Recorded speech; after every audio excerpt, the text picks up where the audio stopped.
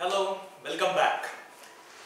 During the last lecture, I described to you how a Carnot cycle works or a Carnot engine works. I need to clarify a few things, and I thought that I didn't emphasize some aspects. I need to emphasize them. So here we have a Carnot engine.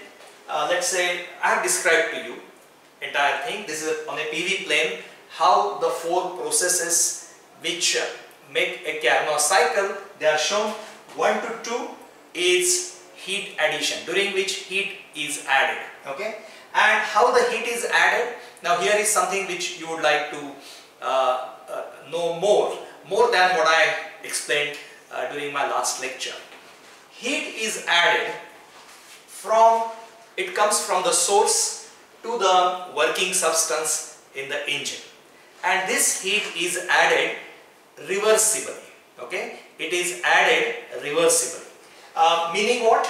The temperature of the working substance which is receiving the heat is nearly same as that of the source, which is TH. So there is infinitesimal temperature difference, or in practical purpose you can say that throughout this 1 to 2, the gas which is receiving the heat has also the same temperature as that of the source, okay, and source temperature is constant value, which is TH, T suffix H. So throughout 1 to 2, gas is also receiving the heat at the same temperature, T suffix H. That means the temperature of the gas here is also T suffix H, okay, and that means this process is reversible as well as isothermal, right?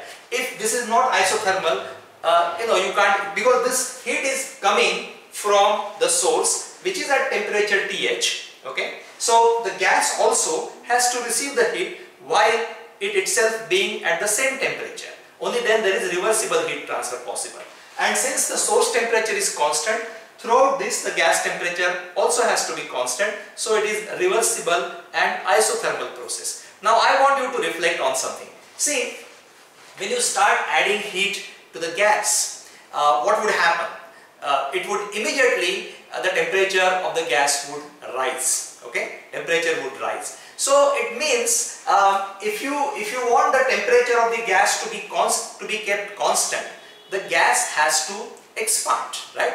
Gas has to expand. When the gas expands, that means some work is done by it, there is PDV work, and the internal energy of the gas drops. That means, what it means? It means the temperature also drops. So what has happened here is the temperature of the gas is kept constant only because the gas is also expanding, okay? If the gas were not expanding, heat addition would not have been possible. Just think about it, because we want reversible heat transfer. So moment heat flows, some amount of heat flows from the source to this gas, the gas temperature would rise. That means there won't be any further heat transfer possible. That infinitesimal temperature difference won't be possible. So what is imagined in this Carnot engine is, see, 1 to 2, what is happening? There is reversible and isothermal heat transfer. At the same time, the gas is expanding, right? So you are getting work, right? You are getting work. But so we say this is, in fact, it's also reversible, isothermal, not just heat addition, but also expansion. You need to remember that. So 1 to 2, the gas has to expand because the temperature, you are adding heat, but the temperature has to be kept constant. I want you to reflect on this. This is a point which I didn't emphasize enough during my last lecture, and I have compensated for that inadequacy.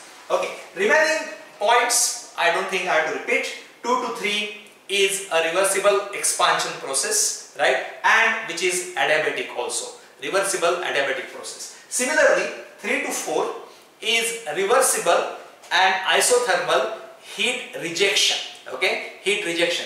You can see that by the same logic here, there was some expansion of gas. Now the gas, there is compression, okay, compression.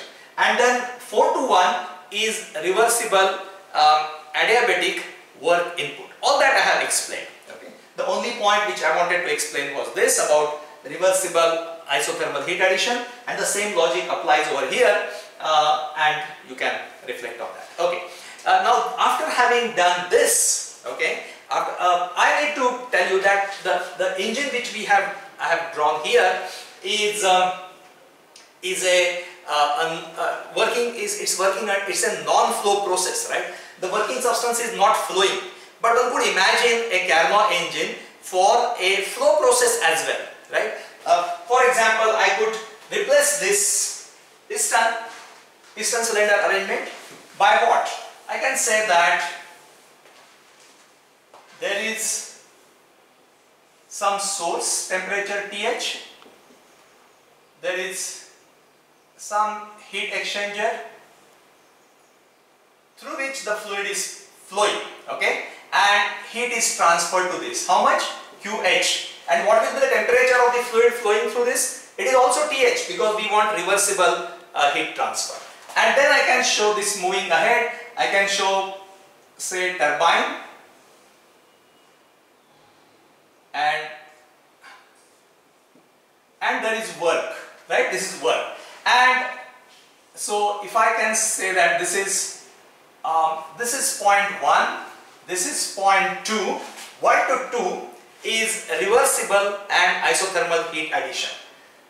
2 to 3, see here, 2 to 3, there is work output. Again, the expansion here is reversible and it is adiabatic. That means there is no heat transfer from the fluid to the surrounding or from the surrounding to the fluid.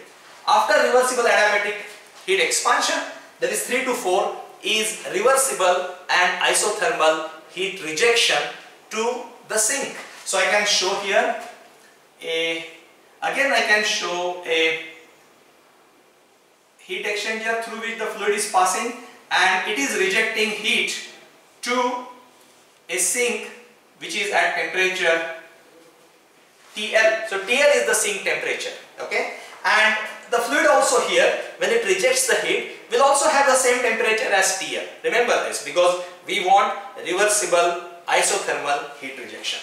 Thereafter, so our point is 3 here, here it is 4, and then I can show some pump, some work input, right? And this is some W, I can say WP, here I can say WE, and the net work will be WE minus WP. And this work addition, that is, here we have shown this is compression, you can say it's compression, and this is from 4 to 1, and how is that? It is again reversible and adiabatic, right? So reversible and adiabatic.